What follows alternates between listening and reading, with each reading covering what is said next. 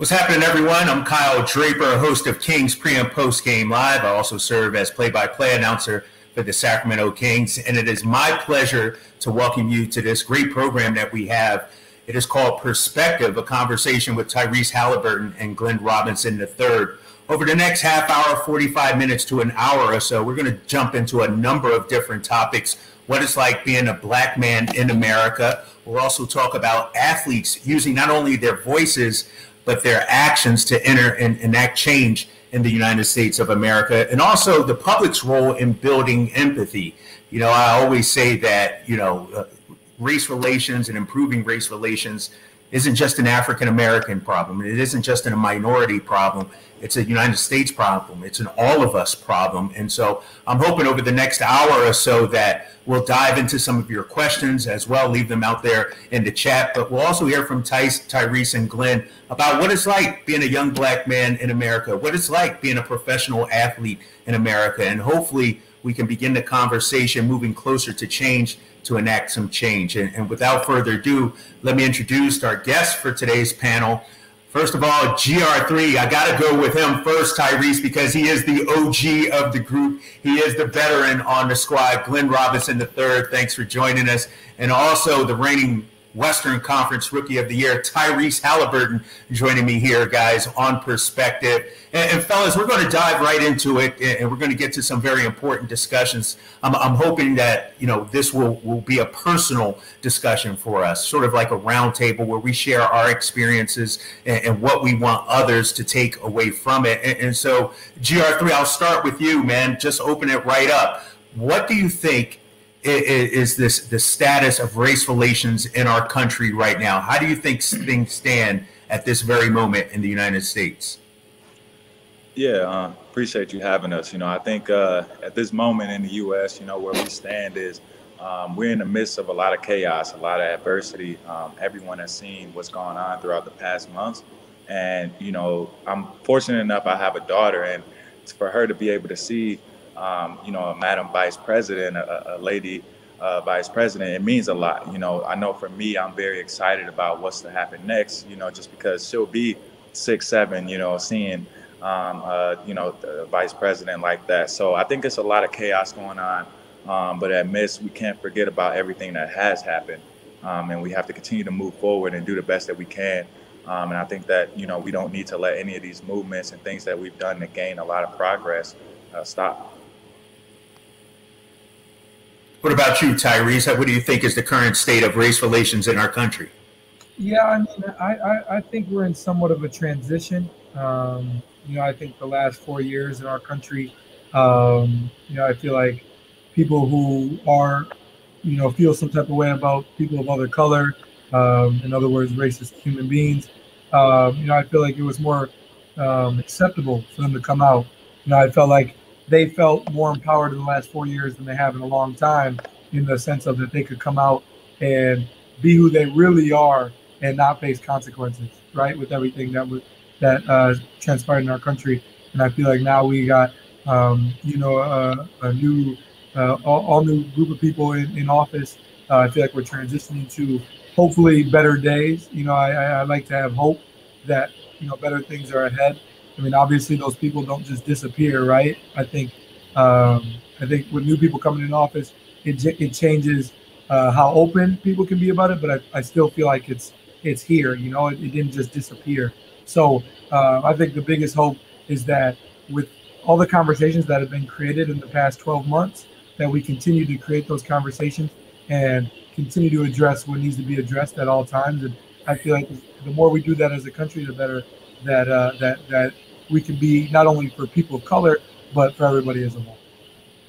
And Tyrese, I want to start right there because, I was thinking about it earlier today, and I'm thinking about Dr. King's I Have a Dream speech in one day where his sons and daughters and grandsons and granddaughters can live in the country. And I thought for a while, guys, we were moving in that direction. Do you feel like we've sort of taken a step back, Tyrese, and how frustrating is that? Because I'm frustrated by it. To be this last year, and if you want to say this last 4 years, it's been frustrating to see us, in my opinion, maybe regress a little bit. Mm-hmm. Yeah, I agree with that statement. I think there's been a lot of things that have happened in my lifetime alone that shows that we still have a long way to go, right? Today is would be Trayvon Martin's 26th birthday. And that's important to me because I remember being 11, 12 years old when he was murdered, and how that was kind of the first time that, everything the first time that I really learned about it, the first time that it was real. It wasn't just something I read about in the book that, slavery and the civil rights movement, it was real now. Like it was happening, So I don't necessarily feel like, I still feel like there's so much to go. I mean, I agree with your statement that we have probably regressed a little bit because of, who was in office. And, the past 4 years have been obviously very poor for our country. But I do feel like, there's still a lot to go. And I don't feel like we had an African American in office, and that's very exciting. And I think everybody that was a great time for everybody. But there's always been somewhere to go, and I feel like there always will be somewhere to go. What about you, Glenn? You hopeful? I mean, is the current events and everything that's going on right now in our political system, are you hopeful about the way we're heading right now? Yeah, I'm hopeful. I think that it's good signs. I think that if you ask my mom, you ask my grandma, our elders, they might not have they might not have thought that they would see a black president, a black vice president. So, when it comes to waves of things in this generation making that happen, I think that that's very hopeful.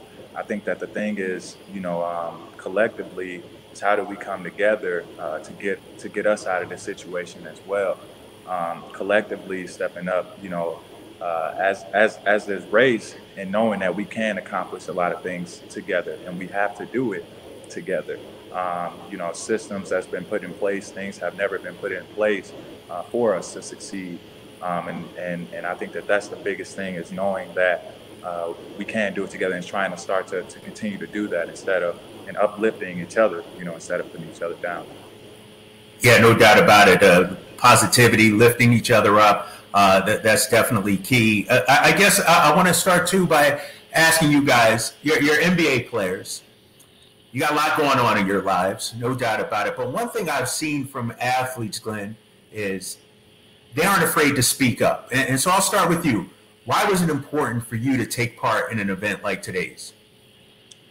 I think it's important because my morals, who I am, who my mom and dad, taught me to be and raised me to be, unfortunately, I'm from Indiana, I'm from Gary, Indiana.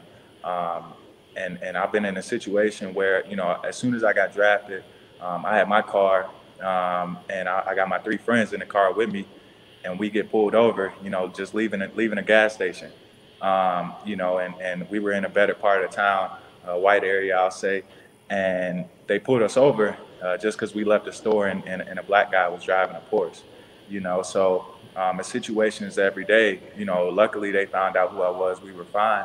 But it's situations every day that happen like that, where unfortunately people don't come out of it on the good side. They're held to a different standard, and it's very upsetting. Because if I hadn't have been drafted, who knows what would have happened? Along with my friends, if I wasn't in that car with my friends, all 3 of them probably would have got locked up or even worse. So dealing with personal things and throughout life as you get older, some things frustrate you, but like I said, moving in a better direction and trying to move in a way to correct some of those mistakes. How about you, Ty? Yeah, I think Glenn mentioned something really good there, was about his morals, right? I think me, as the past 12 months and all the time of the pandemic, I've kind of looked in the mirror and thought to myself, what are my morals?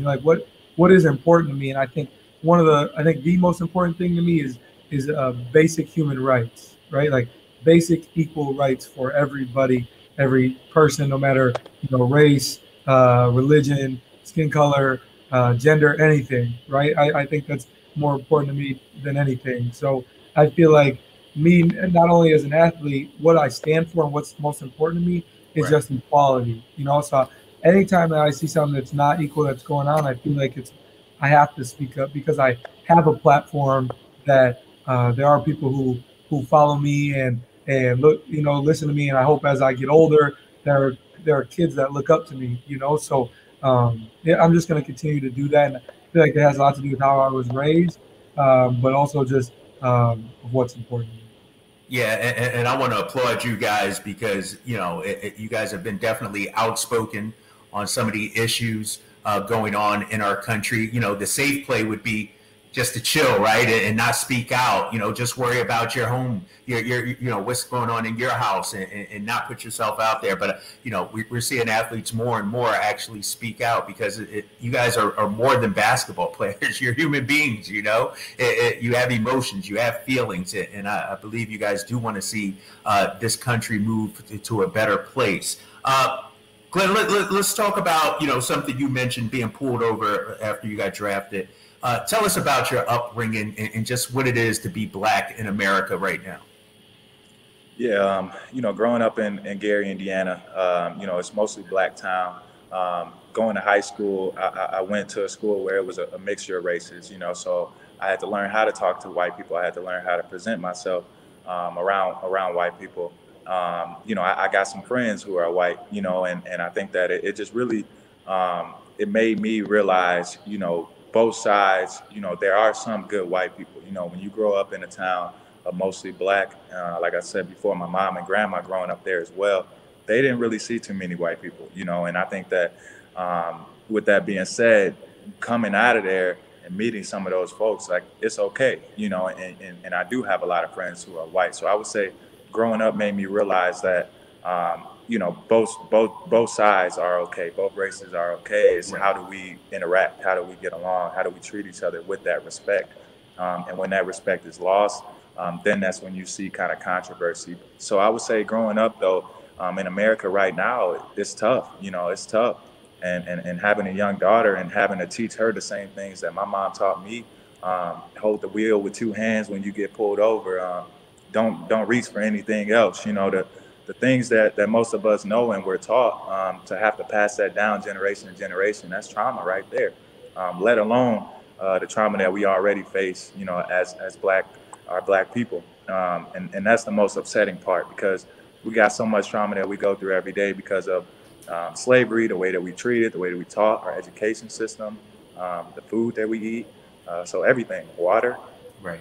So it's tough growing up right now in America, and I think that it's very people don't really realize it, and I think that that's the importance of Tyrese speaking up, myself speaking up as professional athletes, and getting out of that comfort zone to where we're speaking up for those who can't, because I know a lot of my friends, a lot of people from the hood that want to tell people these things, that need help and can't get it.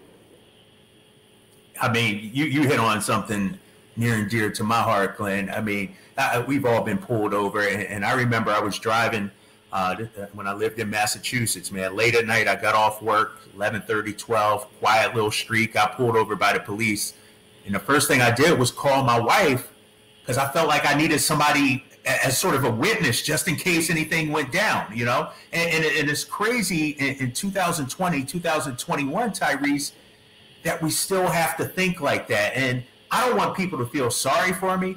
I want people to understand this is the stuff we have to think about, Imagine, Glenn has a 2-year-old daughter. Imagine having to explain to her as she gets older, how to interact with the police, how to be civil out there in the world, how people will judge you for the color of your skin, Tyrese. And so I think it's just a shame that here we are in 2021 and we're still really having the same conversations our parents had back in the day, right? We have to have these same conversations, Tyrese. Yeah, I agree 100%. I think for me, I'm biracial, right? I have a white mom, a Black dad.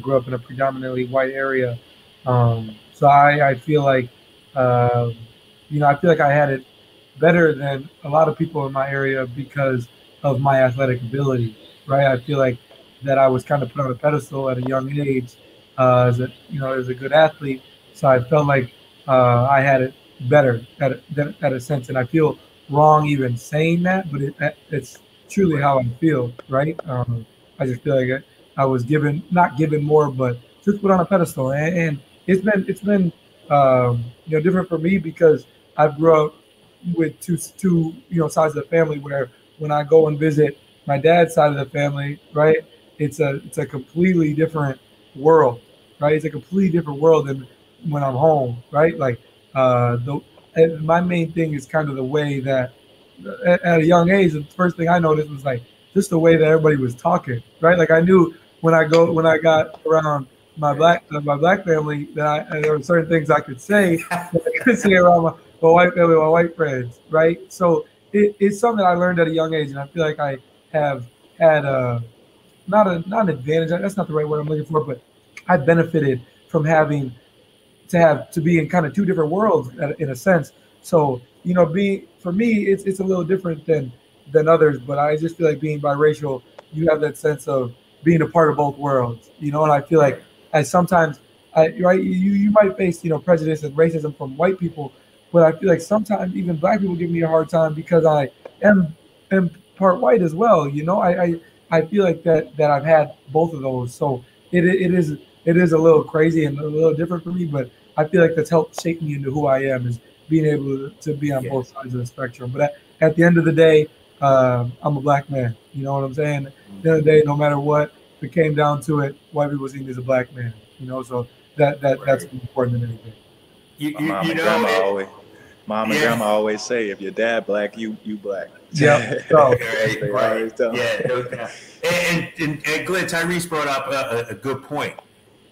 I feel like when I'm around my black friends, you talk one way, but then when you get in a different setting, and these are the kind of things that I want people to think about, because being black in America to me means you're sort of having to live almost a double life to an extent. You know what I mean? Like like Tyrese said, when you're around your black friends, you're in the hood, you're with your guys in the neighborhood, it's one thing. You get in the corporate setting, you're around white people, it's another thing. And so that's things that we have to just deal with, I guess, growing up. It's funny because Marcus Smart of the Celtics, he said recently, he plays a game, there are people in the stands wearing his jersey, but when he leaves the arena, there was a time where he walked across the street and somebody called him the N-word.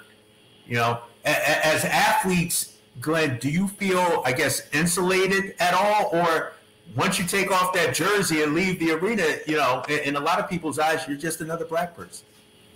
Yeah, I mean, I would say that statement is very true. I would say that it comes with both. I think that it's times where you'll be put on a pedestal, like Ty is saying, and when you put on that jersey or when people see you, they might know you and treat you differently, even though you're black, but you're an athlete. And that's where it's kind of frustrating to me just to know that if we didn't do what we did, if we didn't shoot a basketball for a living, who knows what our life would be like?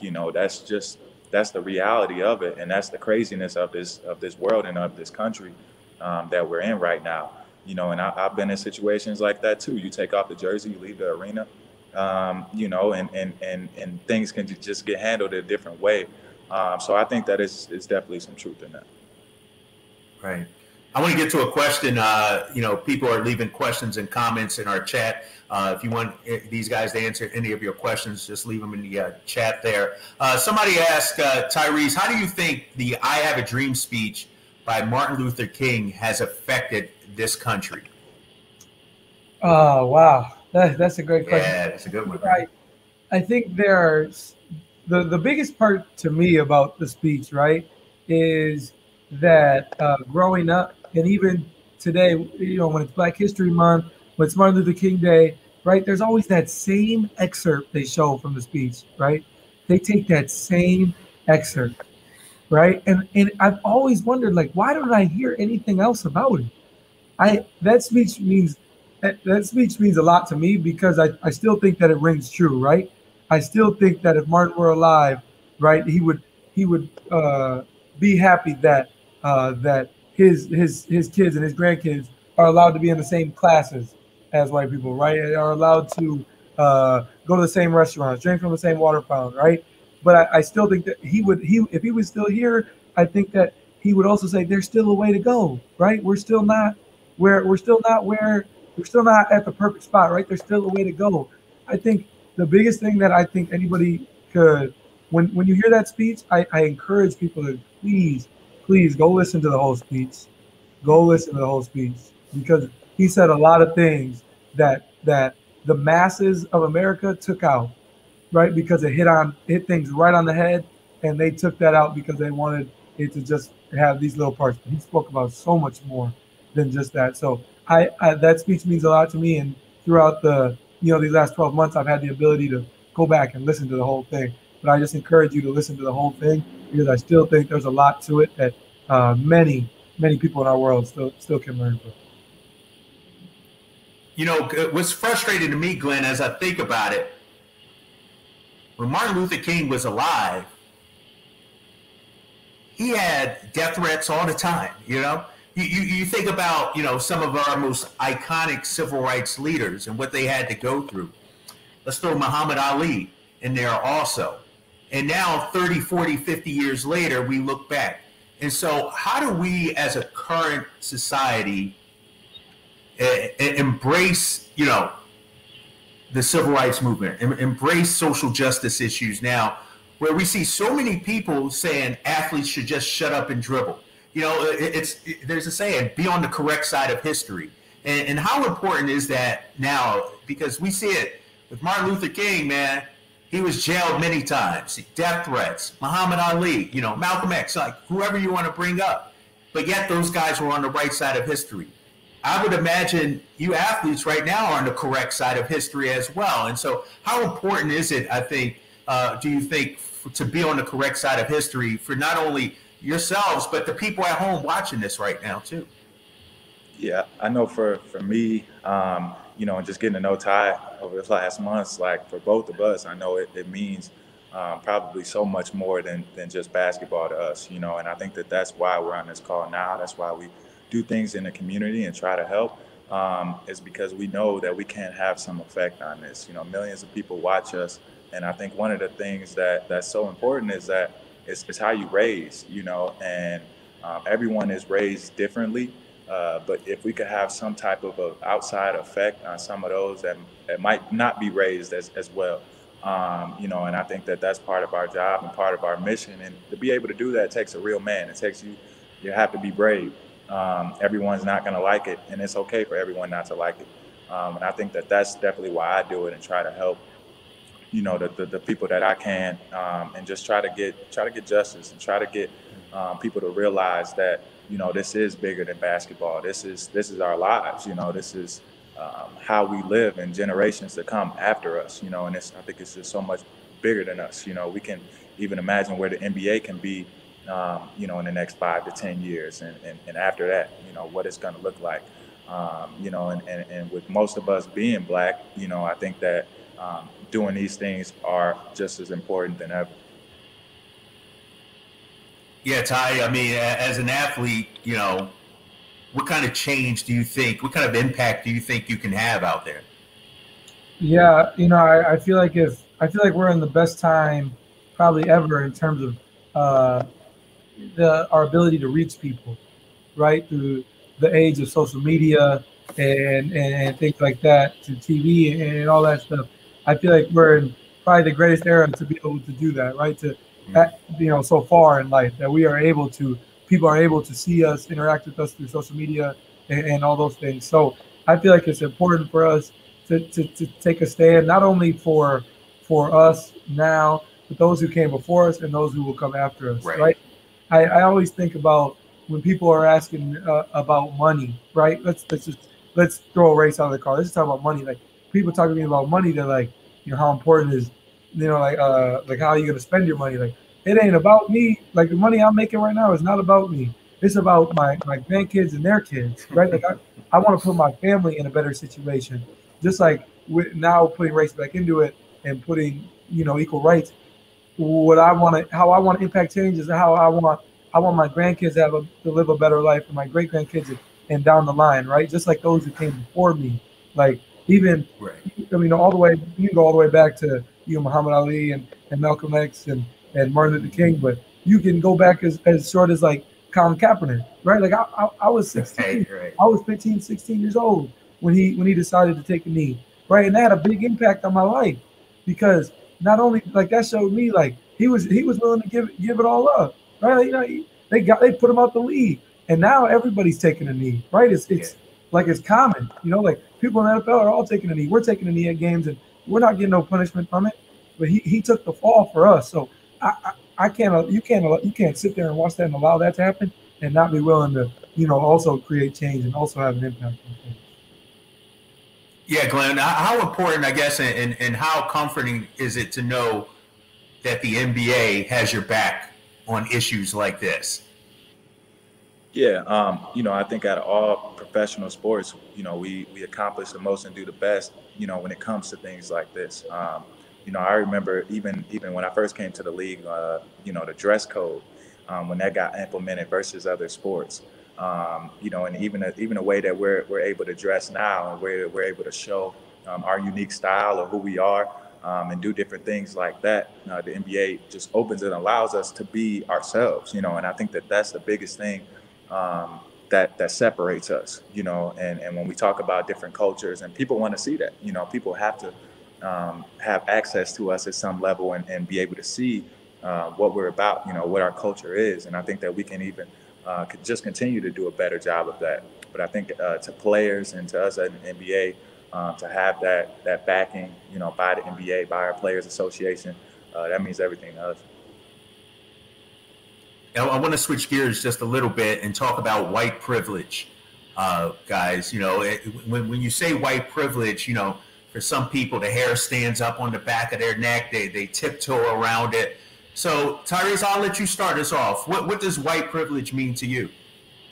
I think it's a systematic issue that is what our country was built by. That's truly how I feel. I think you had men sit down and write a Declaration of Independence and say all men are equal, and then go and own slaves, right? Like there's a lot of like bigotry there, and it's crazy, the hypocrisy that's within that. And I think it's within everything, right? Like when I think of white privilege, I think of honest, like everything you could think of, it's there, right? Like housing discrimination, right? Like it's in our housing, it's in mass incarceration. Go look in the prison and see what's the difference between a black person and a white person have the same offense. How much more likely it is that the black person gets a worse sentence, right? Like it's in everything, and it's hard for me because like I am part white, so people think that I benefit from that. I benefit from that because I'm white, and that's not what it is. We try not to say it and be offensive, right? I think that was the thing, is like people tried to shy away from that term because they didn't want to be offensive. But I think if there's anything in the last 12 months, we have to have these ugly conversations, right? They have to be had to create change. And I think the more that we talk about that, and the more people are willing to accept that and understand that, not get offended and not listen, and then the conversation gets ugly, right? Like I think you have to be open ears and come on and listen. And I think that it's very easy to see that it's very prevalent in our society. What about you, Glenn? White privilege? Yeah, I agree with Ty. I think that it just shows what our country was kind of built off on and off of, the morals and systems that they believe to be correct and okay, until things that they like were taken away. Things that they felt weren't right, and now we hear a lot more about it, and people talking about white privilege, but to me, it's something that obviously shouldn't have been away in a sense, ever. So it's something that's very upsetting. I think that, like Ty said, it comes from mass incarceration to, you can see it in our education system. You can see it in like I said earlier, our food. The food that we eat, the differences in our community. So it's a very tough subject to talk on and to speak on. And like you said, people get a little weird when you start talking about these type of situations, but these are the talks that like Ty said, we have to have in order to move forward, and understand that it's okay to have this communication, and that's the only way that we can progress. Because most white people would probably never fully understand us, and for them to be able to start, they have to start somewhere, and for them to be able to learn, they have to start somewhere. So that's my take on it. It's when I talk to my friends, and I've been on panels before, I tell people, you know, minorities want the same thing as everybody else, right? We want good schools. We want safe neighborhoods. We want to raise our kids the best we can. We want to be just treated equal. We're not asking for anything, extra, anything like that. We just want to be treated like human beings. And I have a saying, and you guys tell me if you disagree with this, Glenn. When I think of white privilege, I think of to be successful in the United States of America, successful, whatever that may be. A white person can go their entire life and not have to interact with people of color. But if a black person wants to be successful, live in the best neighborhoods, the best school districts, they have to also live in the white world. And so hopefully that's changing, Glenn. But, to me, that when I think of white privilege, a white person can go their whole life and not interact with a black person and still be successful, make millions, do whatever. But if you're a black person, you sort of have to, play by these other rules. And hopefully that's changing. Hopefully, it doesn't have to be that way, Glenn. But I feel like that's how it is at times. Yeah. And it's, again, it's something that's tough, and it's something that unfortunately we have to go through and deal with. I know, like, when we step into corporate America, your communication skills have to be better. It has to be great. Just etiquette, whatever you might be doing, everything has to be top notch, and then like Ty said a little bit earlier, it's unfortunate, when you are a black man and you do things the right way, or you step in that corporate world, unfortunately, you're going to have your other brothers and sisters that look at you a certain way for either making it or for having to do it that way. And that's the craziest part, where it's just this constant cycle of you see that throughout America. You see people who do make it out the hood, and they go to maybe a better area, and they have a nicer car and do things, and it begins a cycle that we haven't been able to get out of. And I think that it's unfortunate how we have to do things. And I was just reading a story about a black woman stepping into corporate America. She comes to work, and people felt the need to touch her hair, and with a black woman, that's a thing that's very serious to us anyways. It's like, you don't do that. That's just like touching a radio. But, the fact that people felt the privilege or the need because her hair looked different or was curled up, that they wanted to touch it and wanted to have a certain type of interaction that wasn't right with her, it's just different. It's something that wouldn't be accepted if we did it back. It wouldn't be accepted if we showed up to work and did those things. So it's just a very it's a different type of thing that you have to deal with, and I think that we all go through it at some point. Kyle, before you move on, I think a great part to what you were just talking about. And Glenn was talking about the professional world, right? Like, I think there's this comment that's made all the time. It's like, he speaks really well. Right. We've all got that, right? Right. Exactly. What does that really mean? What does really well mean? You've never heard that say to a white person ever. Yeah. Right. And I hate when even sometimes I might even like I'll talk to like Glenn, for example, right? He's a very well spoken, awesome guy. Like when I first met him, right? And I had a full conversation, a full dialogue with him. I'm like, man, this is like really refreshing. Like this guy, like, you know what I mean? Really, I remember talking to my girl. I'm like, did I just say he speaks well? Like, I hate that I even said that. Like I hate that that's even a part of my mind even like see that. Like I hate that. And I think there's so many things in the professional world. Like you were talking about hair, right? Like when you hear like the no dreadlocks or something like that, like that's borderline cross. You know what I mean? Like I think that's offensive to a point. Like what does that mean? Like you're taking like to a point that could mean like don't be too black. You know what I mean? Like you can't be too black. Right. Like, you gotta, you know what I mean? Come with a buzz cut or some straight like that's a professional haircut, but dreadlocks aren't professional, right? Like I think those are things that you have to create conversation behind it. I feel like we are going that way, is where some companies are starting to say, you know what, this is offensive. Like, we can't do that anymore. That can't be us. And I do think that what's been going on in our country is allowing us to create that conversation and create change. Right. Let me ask you, Glenn, about something you brought up, because I feel like the more success you have, you get it from both sides, right? You get it from your people's back in the neighborhood, and you also get it, from the majority out here. I had this conversation with my best friend a few months ago. It's like, when you do become successful, you do want the good schools. You do want the safe neighborhoods. But then you also feel like, dang, what about my hood, like where I was born and raised?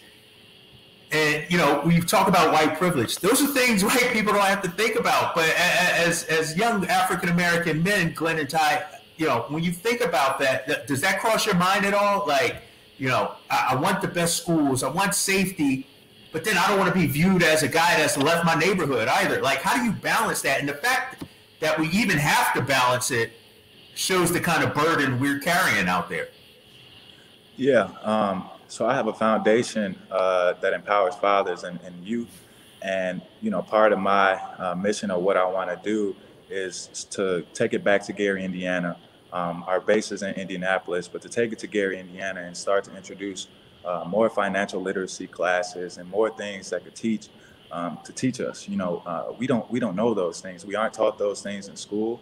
And, I think the things that can elevate us and take us to the next level, we can't look for someone else to teach us that, and I think that's where I see it, is that, I didn't learn about taxes. I didn't learn how to write a check. I didn't learn how to mortgage my house. I didn't learn anything valuable or life lessons that I would need to carry on, or to get myself out of that position, to get ourselves out of the hood.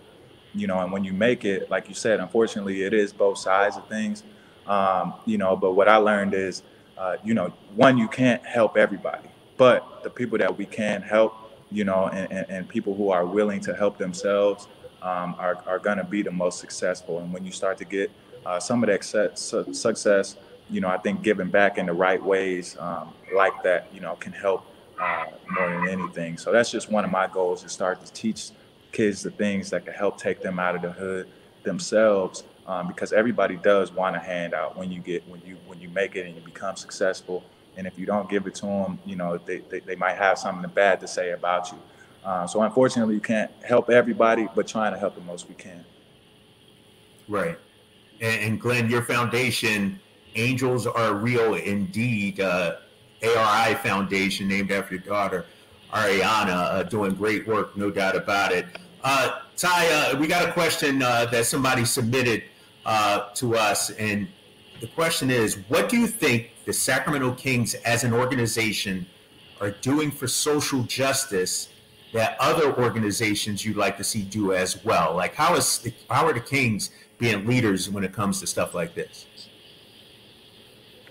Yeah, I think just creating dialogue from the top to the bottom, right? I think that when I first got here, I had to learn about the organization, right? And I think what's awesome to me is, when the marches for George Floyd were going on, Vivek was there, right? He was there. He was in it. Like, he wasn't just watching his players go and watching African Americans in his organization go. He was a part of it. He was in it.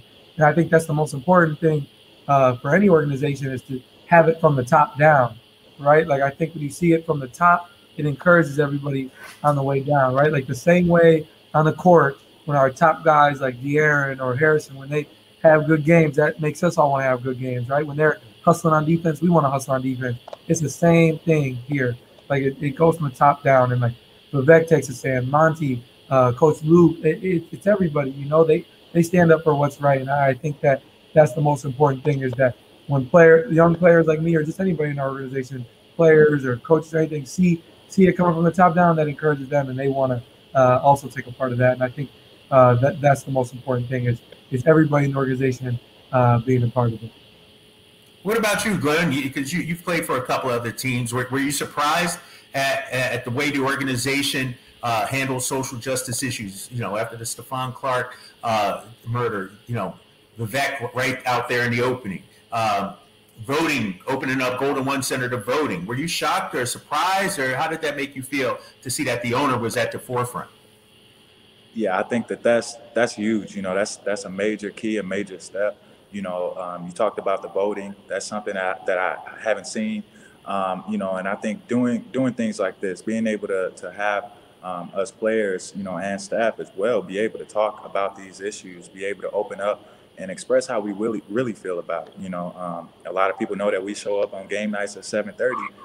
But they might not know about the practice, the other work that we put in, or the beliefs that we may believe in, and everything else, that we go through on a daily. And I think that it's important for us to be able to show, who we really are, what we really stand for and believe.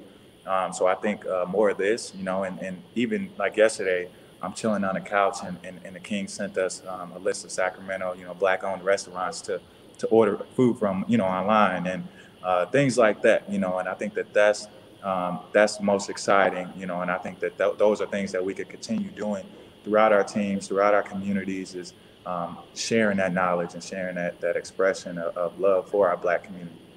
Shout out Fixins. Fixins. Oh, yeah. Fixins that is the spot. I've been there like 10 times already, no doubt about it. What is that? The raspberry butter that they put on the rolls and everything, man. Yep. Fixins is the spot. The sweet tea. You brought up Black businesses, Glenn, and I'll start with you on this. Why is it important, not for just people that look like us, to support Black businesses? Because I feel like a lot of times this, support Black businesses is only applies to us. Like, why should our allies also go out there and support Black businesses? Well, one, I think for years we've been doing it, for them, and I think that now that we start to empower ourselves, we start to make these businesses, we start to make these moves and really learn the game, in a lot of different ways. I think that it's time, it's time to support, and I think that that's the right thing that should be done. And I think more than ever, we want to see some of these businesses become successful. I think that there's multiple places in every city that no one knows about. I know I hadn't heard of 10 places on that list, and I think that I just think about how those people might be struggling during these times with the pandemic. I know everybody with a small business right now is struggling, and I think that the more that we can help our communities and really stay true, it's important. Ty, what can our allies do to help us out? It's not all on us to go out there. The oppressed shouldn't have to be the only ones fighting this fight, man. Yeah, I think just anything will help, really. I think that to some point, if you can't go out there and buy something from these companies or these businesses, it don't cost nothing to share something on social media, right? It doesn't cost anything to put it on your Instagram story or share it on Facebook, right? Or retweet a tweet or anything like that. It doesn't cost money. I feel like just anything they can help to bring attention and bring awareness, because like Glenn said, a lot of people don't know about these places, right? They could be in areas where some of our allies won't even refuse to go to, like it could be, because again, that goes back to, African Americans live here and white people live here. It's just how it is. And I think just being able to create that conversation, because you can find some gems, really, in multiple different ways, whether that's clothing or some really good food or anything like that. I think just it gives people the ability to be seen. And I think that's the most important thing, is just the ability to be recognized, right? Like, I think that's the most important thing. If I could add one thing to that too, I would say that, lately I hear a lot about, like, what can I do? How can I help? I feel bad. These are ways that you can help, because to me, a lot of people might think that we're asking for handouts right now, or we're not asking for a handout. We're asking for your support. We're asking for the same rights as you. We're asking, the small things that make us American and make us humans too, and I think that that's the first step to just getting to see who we really are, our culture, things that we believe in, and culture is a big one for me because throughout history, a lot of Black culture has been lost. You know, I know a lot for generations, like we don't have the same cultures. I know my family might not have like a dance or certain things that we do on different occasions. And I just look to see where our culture and our roots are and are from, you know, and as much as we can pour, you know, and as much as we can share about our culture, things that we believe in and things that we do on a daily basis, I think the better. And you know, because it starts with just being educated, it starts with seeing who we really are. Yeah, no doubt. You know, Black culture is the culture.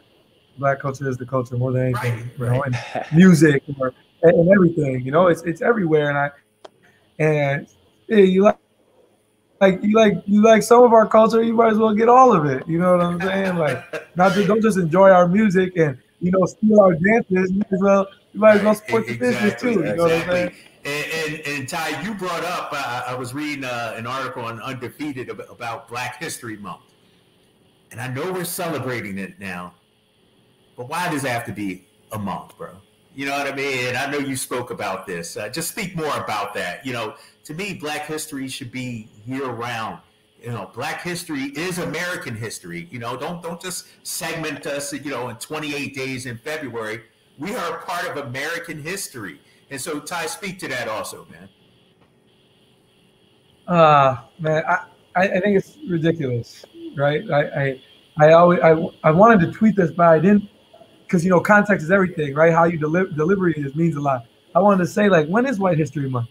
When is it? Because I just want to know, when do we celebrate just our white heroes? It's not a thing. You know what I mean? We're expected to celebrate it year round, so I don't understand why there's a month to celebrate African Americans, and that's how I feel as an African American man, right? I feel like it should be celebrated year round, and not only is it 1 month, it's also the shortest month. Right.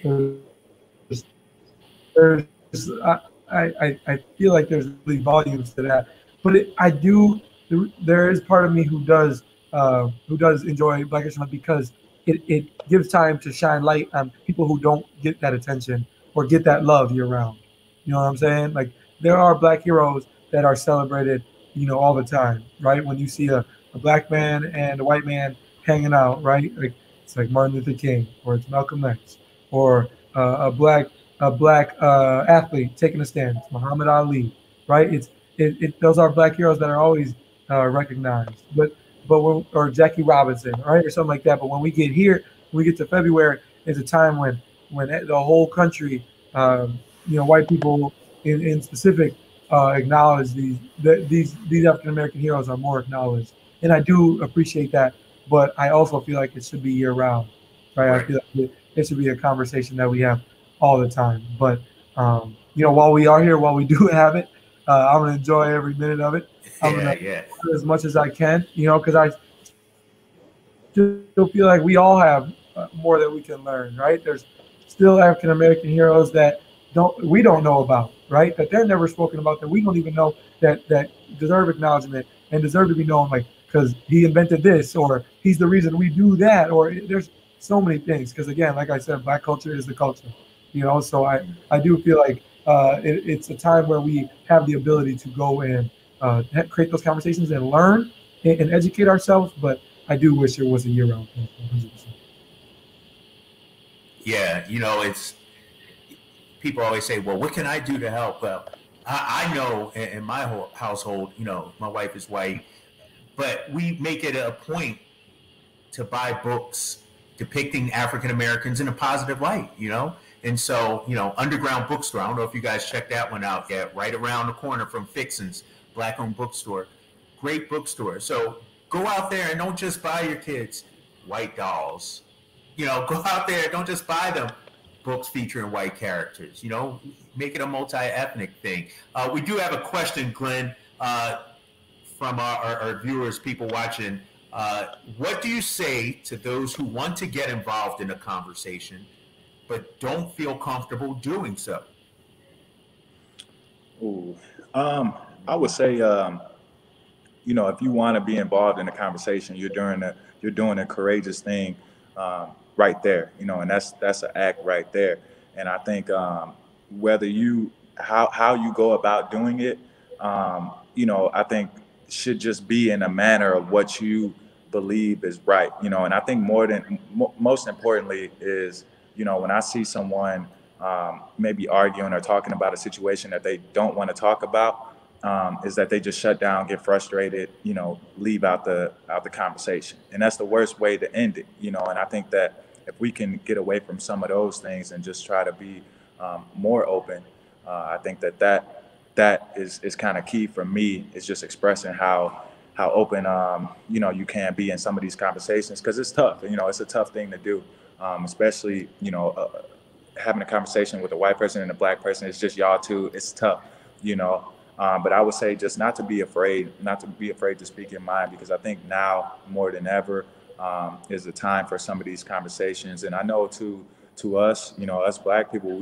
it's more than ever, we feel a certain way when you are expressing the love and you are saying, hey, I do want to help. I do feel y'all pain. I do see what y'all going through. It's not right.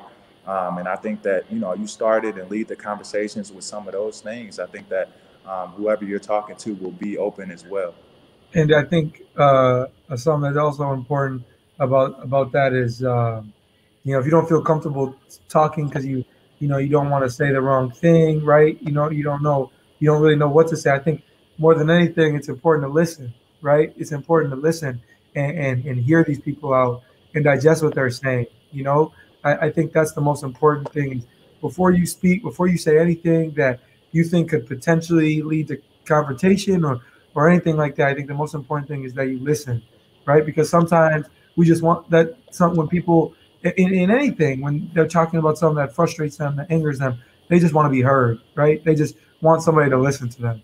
So I think that's the most important thing that you can do is listen, right? Before and then create that conversation. But I think that's a great question, and I do feel like Glenn said, you're doing a courageous thing already by even wanting to be a part of that conversation, right? And I feel like the best way for us to change and grow is to you have to be uncomfortable in some of these conversations, but that's what's going to change. That's what's going to change the world, right? Is the more we get uncomfortable, the more we create those uncomfortable conversations, the more that we can, if everybody does that, then the world can go, to different places. Right. And listen and have empathy too, right? I mean, we're reaching out for your help. These aren't just words. You got to feel what we're feeling and the passion that we're speaking. A couple more questions here, guys. What are ways, Glenn, Black Americans can use their platform to affect change when it comes to systemic racism? I know you brought up financial literacy and you're out there doing it. How can we fight that? How can we fight systemic racism? Yeah, I would say, it's something that's going to definitely have to happen collectively. I think within ourselves, obviously just speaking out and talking about it and trying to get the conversations moving, like a lot of things are now, would be great. But I think starting to take ownership and starting to take things into our own hands, hopefully in our families and households, like you mentioned, about the dolls and the babies. I give my daughter, she has some white dolls, but she got mostly black dolls. She carried around a black doll all the time, so she know who she is, where she's coming from. The education. I read to my daughter. They say that kids who are read to are like 3 times more likely to go to college and to learn faster and have better skills. So I think looking at some of the statistics and looking at some of the differences, with some of this missing throughout our lives and households, and I think that that's really what can elevate us and get us to where we need to be. Because honestly, I don't think that it's something that's just going to be given to us. It's not something that's going to be learned overnight, and it definitely takes time. Right. And Ty, the events of January 6th, at the Capitol, you came out, some great words that you put out there. I could sense your frustration at that. But there's a segment of people who think, why should I vote? My vote doesn't matter. So what's your response to people who say, you know what, all politicians are the same. We can't, it'll never change. What do you say to people like that? You know, I just encourage educating yourself. You know, I encourage diving into these things and really seeing how people feel. Right in the day and age of social media, uh, somebody with a check mark tweets something, and you just are like, oh, okay, that's true about that person. I don't gotta back it up. He got a check mark. He wouldn't lie to me. You know, and I feel like that's kind of I'm young, so I would say like barbaric, but it's not that. I think it's more like like early in the 2000s when the internet became a thing, right? It was easy to just find false information, Yeah. but nowadays when you write a report in school, right, I got to find a source and I got to find a backup source. I got to find a backup source to that, right? I can't just go to one website and be like, you know what, that Yeah. it's right, So I think just continuing to educate yourself and continuing to deep dive into these things. I feel like you got to think about everybody as an entirety, and with everything that's gone on in the past 12 months, I feel like if you still had that mindset with everything that's going on, to me, not to be like offensive to anybody, but I just felt like it was ignorant. I felt like it. I encouraged my family and encouraged anybody that would listen to me in any way. Please Right. go out and vote because it not like we can't do. It's not like we can do everything, right? But we can Yeah. have somewhat of a change, and I feel like there's no better time than now. Yeah, no doubt about it. It's interesting because I thought over the last year, like I enjoy doing these conversations with you guys, but part of me, Glenn, is like the people that I really need to hear this, they're not trying to hear it. You know what I mean? And so how do we reach those people that, if we're really talking about change, part of me wants to sit down with people who see the world differently than I do. And maybe that's pie in the sky thinking. Maybe that's too much of a utopian idea. But how do we reach those people that like John, who had the comment? He wants to help. He wants to be a part of it. But how do we reach those people that's like, nah, man, this is just how it's going to be? Or do we just write them off and say forget about it? I think you continue to do it. I think we continue to use our platforms, like Ty said, but we continue to have these conversations. We continue doing the right thing. One person that I really respect and a black man in this world is Barack Obama. I seen the way that him and Michelle left office. I don't think I would have been able to leave office as peaceful and as graceful as they did, and I got a lot of respect for that. And what they said, was we're going to take the high route. We're going to act appropriately, properly, not act, with disrespect, like we've seen throughout the past couple months, like how they ran on the Capitol. If that was us, it wouldn't have went the same way. And I think, like Ty said, is continue to educate ourselves, even though, I think we all think Black History Month shouldn't just be this month.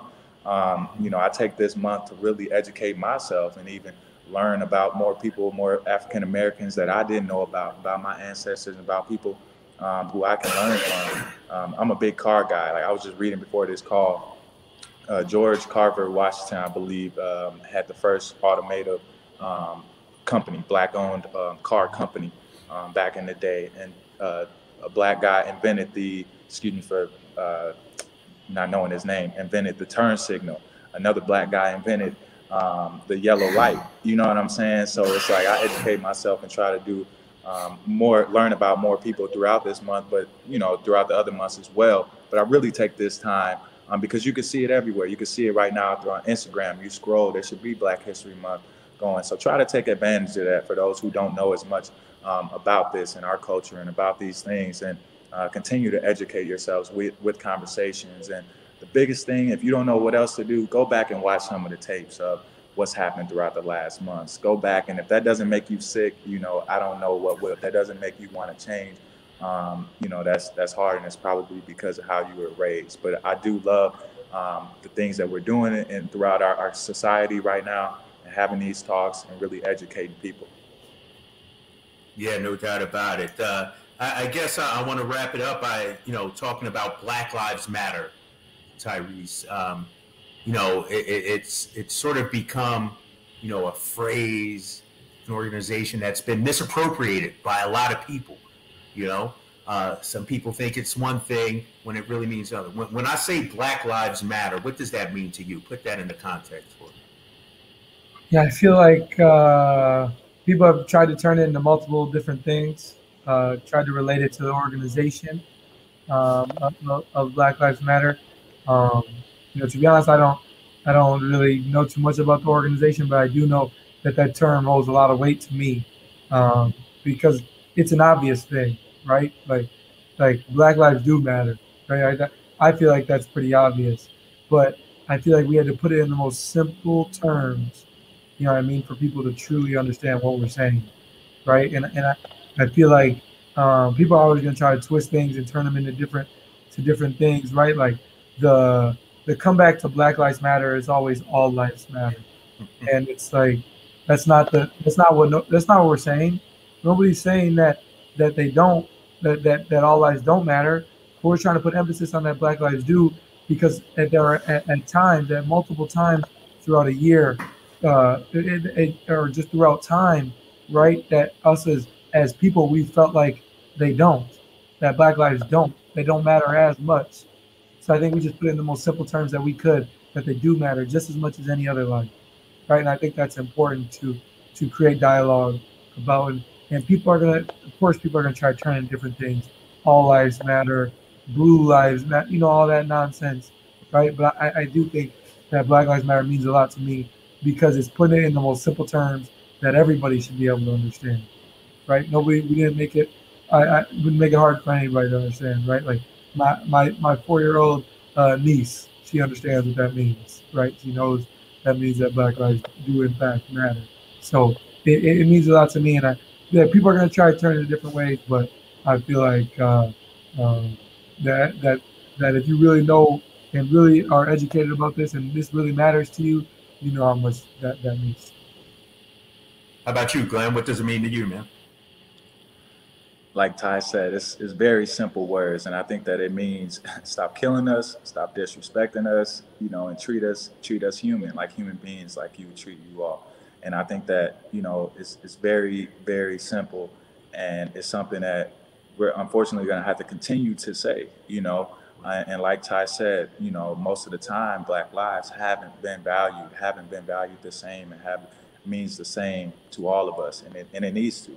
And I think it's something that just I hold very strong. And it's crazy that we have to wear it on a shirt for people to understand those simple terms of what we're asking for. So, all I ask and all I want is that term to be taken seriously, and for people to understand that we are humans. We have that same right to live, and Black people are most powerful people on this earth. And I think that once you continue to educate yourself and you continue to see we're all equal, and hopefully we can get to that point. Right, right. And one of the things that bothers me, guys, and you guys have heard it 100 times, the whataboutisms that go on in our country. Well, what about what's happening in Chicago, Glenn? What about what's happening in inner city Philly? And the thing that people don't understand is people are marching every single week in those cities. People are trying to make change every single week in those cities. Glenn, you got your organizations. You're out there trying to make a difference. Just because it's not on CNN or MSNBC don't mean it ain't happening out there. Don't mean that people aren't fighting a good fight out there. And so that bothers me, Glenn, when people say, well, what about this? What about that? Speak to, if you can, just the work your organization is doing and what you've seen from other organizations. Because people are out there fighting a good fight, man. Yeah, we are, and I think that people need to know that. So my foundation, Angels Are Real Indeed, we empower fathers and provide assistance to fatherless families. Not having a father in the home is one of the biggest things for our American families in general, but especially Black families. That's one of the biggest problems. And to try to help that, I've used my voice, and it started in the bubble. I actually got two grassroots organizations from Gary, Indiana, and they provide help and assistance in Gary for people to go there, whether they need books, clothes. We provide Christmas presents, and also do events throughout the community for all of the major holidays, Father's Day, and different give backs to the communities. Got a scholarship giveaway coming up soon in February, and we help one family a month that's fatherless, and try to get them in a better position and better homes. And I think that, if we can start small, we expand, and I see this company growing and getting bigger, and it being a true non-for-profit. That's why I started it. I didn't want anything to come to me. I wanted to help my community where I'm from. Also, every team that I play on, I help out in that city. So I'm definitely looking forward to getting Ty's help here in Sacramento, and helping out some people through my organization. Yeah, one of the things, giving out turkeys during Thanksgiving, Glenn, I know you did that as well. Before we wrap it up, guys, Ty, what's your message to people at home watching? What are we asking people to do out there? Continue to create conversation. I know I've said that probably 100 times already on this call, but I think that's the most important thing. Continue to create those conversations and have those conversations, because it starts with one. You can change one person's mind, right? You don't got to change. Nobody's asking you to change 50, change 100. Just it starts with one person, right? And we just grow from there. So continue to have conversations. Continue to have those uncomfortable conversations that might be you stepping out of your comfort zone, but it's not. And if those people don't believe that change can happen now, that's not what's important, right? Think about your kids and your grandkids and down the line, that when you're not here anymore, that you played a part in having a lasting impact on this world. So just continue to create conversation, and I think that's the most important thing. Yeah, what about you, Glenn? What do you want people to take away from this, man? Yeah, I would just say, my personal experience having a daughter, I'll say it once again, having a daughter, and I'm going to have to explain some of these situations and some of these events that have occurred throughout the past year or two, just same way that my mother and grandma and dad had to do with me. And it's very unfortunate, so how about we stop that? We stop some of the trauma, and we can get it done together. It's going to take time. Like Ty said, it's not going to happen overnight. It's not going to happen in a couple weeks, but this is things where I want my daughter to grow up in a better society. I want her children, and generations to come to grow up better and have it better than what we did. Like Ty said earlier, Dr. King, starting with him, if he was here today, I truly believe what Ty said to be true. Like he would see that we have another level to go to. We have a different place to go to. And I think now it's about getting us in more places together. It went from black versus white. Now let's try to elevate, because we can find a way to do it. And it's not going to be ideal, but this change can happen. You know what's crazy, guys? Well, basically what we're talking about is equal rights versus not. Like, who's against equal rights? You know what I mean? Like, think about it. At the basic, the bottom level of it, we're talking about equal rights. And if you're against that, man, that's, what can we do? What can we do, fellas? Like equal rights. That's what, that's what we're asking for. All right, boys. We got 20-year-old Tyrese Haliburton, 27-year-old Glenn Robinson III, speaking knowledge, dropping facts. Fellas, I appreciate it so much. Thank you guys for coming on. It's a very important panel. I know you guys got a game to prepare for. You got Denver and the Clippers. If I was you, I probably wouldn't get any sleep because those are two heavyweights, but I know you boys will be ready, man. Looking forward to seeing you guys on the court soon. Yeah, appreciate you very much. Thank you so much. We appreciate it. All right, Tyrese and Glenn, that'll wrap it up for Perspective, our conversation with Tyrese Haliburton and Glenn Robinson III. Thanks everybody out there behind the scenes that helped put this on as well. And thank you guys for watching and for leaving so many comments. I got to check them out. I saw them all out there. Thanks so much. We will be doing this more often, no doubt about it, because like Tyrese said, Black History Month shouldn't just be a one-month thing. We'll continue this conversation throughout the season. I'm Kyle Draper. I'll see you soon on the next Kings broadcast.